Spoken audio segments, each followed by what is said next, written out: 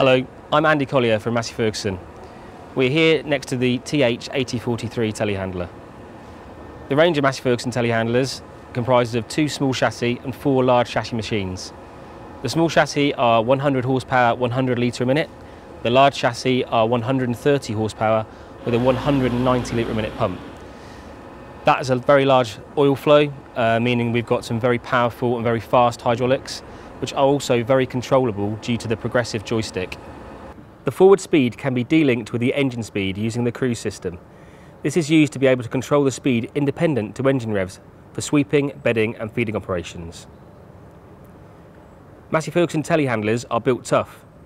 The frame is built on a box design with all major components protected inside, leaving no exposed shafts for material to wrap around. Hydraulic pressure is easy to release. The standard hose connectors on all machines are simply pushed in to dump any pressure back to the tank.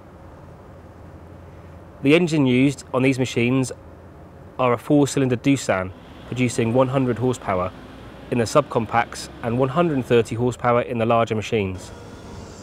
These are hooked up to 3 inline pumps with flow sharing system, allowing oil to go where it is needed the most.